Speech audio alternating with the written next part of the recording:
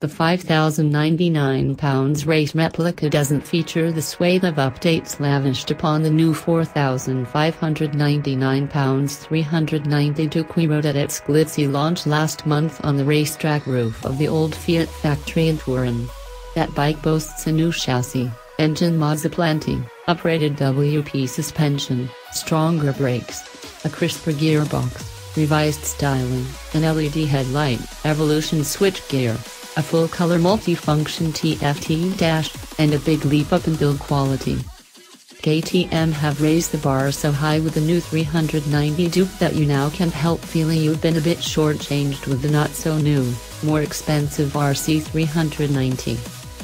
You won't be surprised to learn the 2017 RC 390 isn't a whole lot different to ride than the outgoing bike, other than the ride-by-wire fueling from a closed throttle is now a little harsher.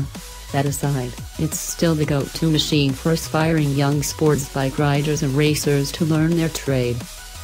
In previous MCN Group tests it's proved to be the fastest A2 license-friendly machine you can lay your hands on down a twisty road, and, as we've seen with the KTM RC Cup that supports British superbikes, it's not too shabby on the track, too.